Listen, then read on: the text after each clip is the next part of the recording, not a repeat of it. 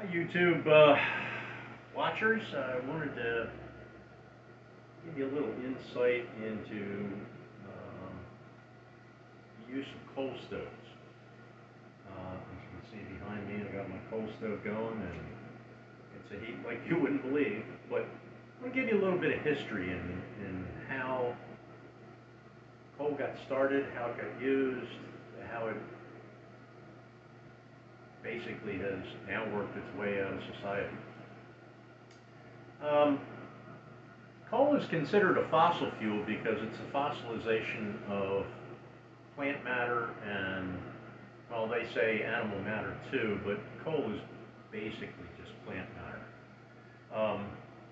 Its fossilized remains of carbon, hydrogen, nitrogen, and sulfur.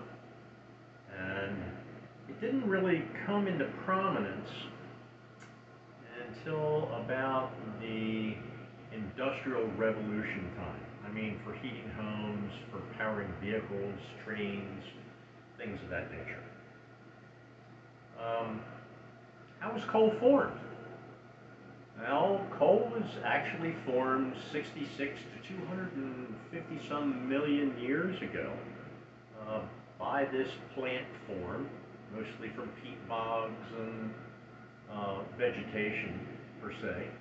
And then it was pressurized as it made its way down through the soil and had a specific weight on top. It was pressurized and eventually turned into the black rock that we see today. Most houses burn coal from the 1800s all the way up into 1940, 1950 until it got kind of unpopular because of its well, I'll save that for a later video and why it became unpopular. Um, there's several different types of coal. Um, the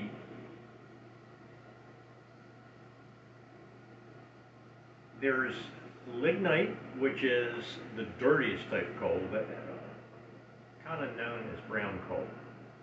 Um, Lignite, and then the next most refined type of coal is subbituminous, and then bituminous coal.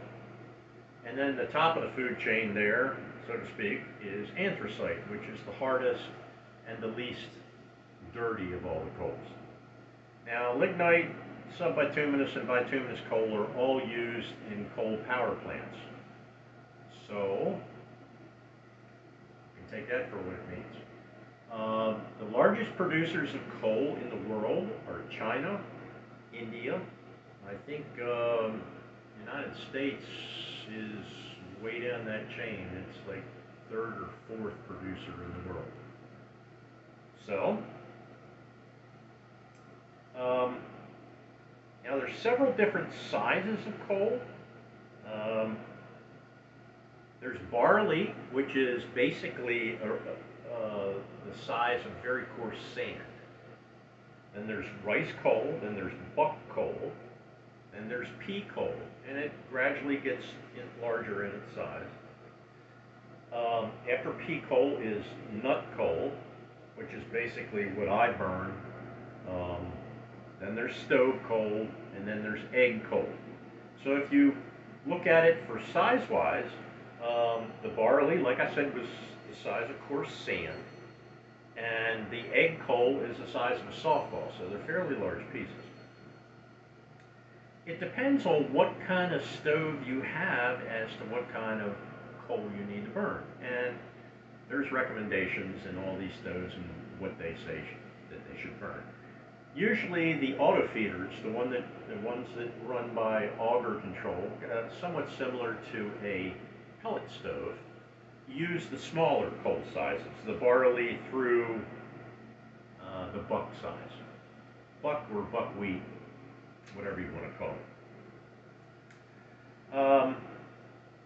Now I would say before you buy a coal stove, and there's pros and cons of coal and wood stoves and pellet stoves and all this kind of stuff.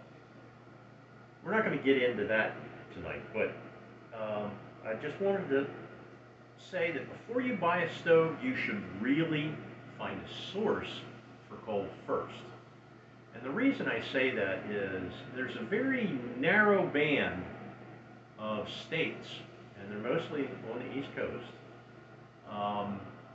that mine coal, especially anthracite, which is basically what you want to burn.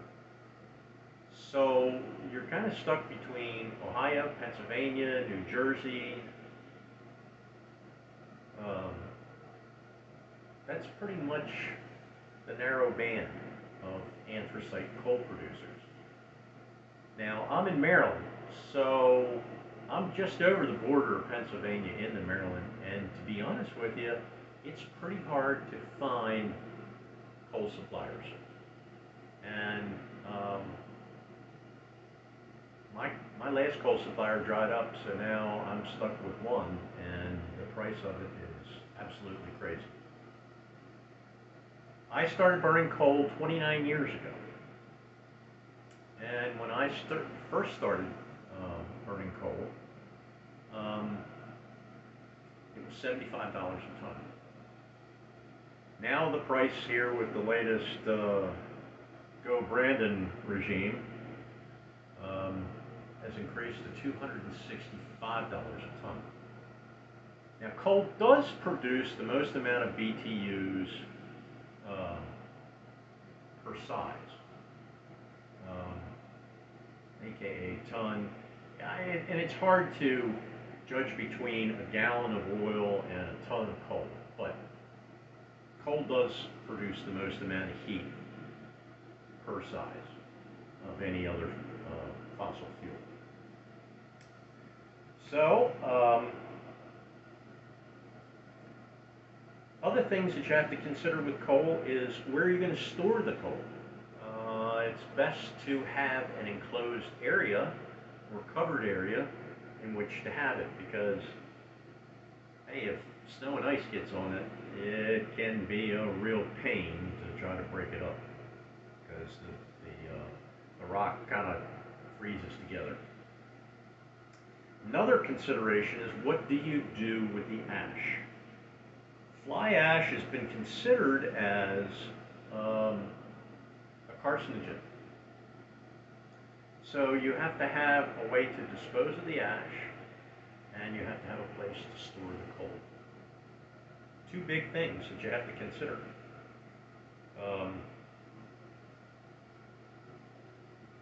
We're going to get into other things about coal stoves and what to consider, the pros and cons, how to burn coal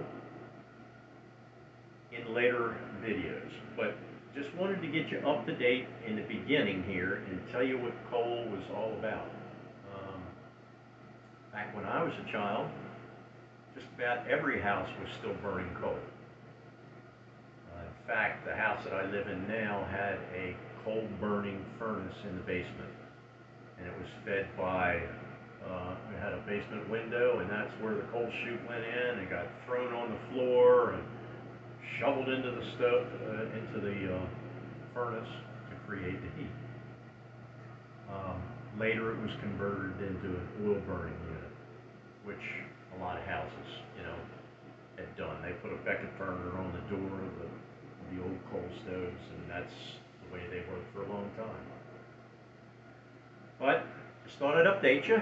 I hope you learned something, and if you did, please hit that subscribe button, and I'll give you some more updates about the coal stove in the future. Thanks for watching.